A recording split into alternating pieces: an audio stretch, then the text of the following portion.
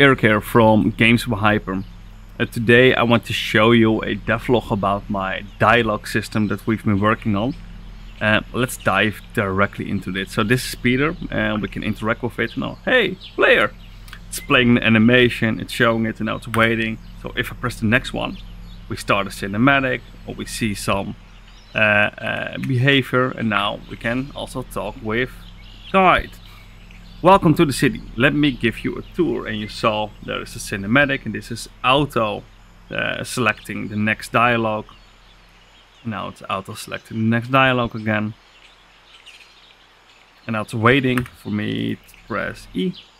Oh, yeah. And that was guide. So let us walk here. Hello player. Oh, that was that one. We already saw that one. Oh, and I also want to show you this one. So if you press N, currently we start that cinematic again, etc. But now I want to show you. Don't slow me down. So it's playing an animation. It has an in-game dialogue, so not a fixed dialogue. And now it's like a follow. Slowing down, waiting.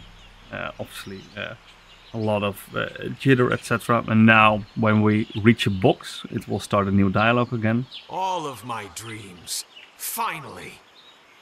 And here is an event trigger. Ooh, so we spawn a character. That character is spawning an animation, and based on that, we start some events, start some dialogues again. So that is basically what we have right now for a dialogue system. And it's good to know that there's way more than what you just saw, but it's just it shows the core of what we are trying to do. And eventually I want to make sure that this is data table driven, based on tags, things like that, and make sure that this is really scalable. I want to make sure that you are able to make games like again, I have Skyrim in my mind. It's a very large game, a lot of dialogues, or Hogwarts Legacy, things like that. Just a lot of dialogues, randomizations, talking with guards, things like that. So yeah, that is what I'm trying to achieve with this system. If you have any feedback, please let me know. I am very excited about this one.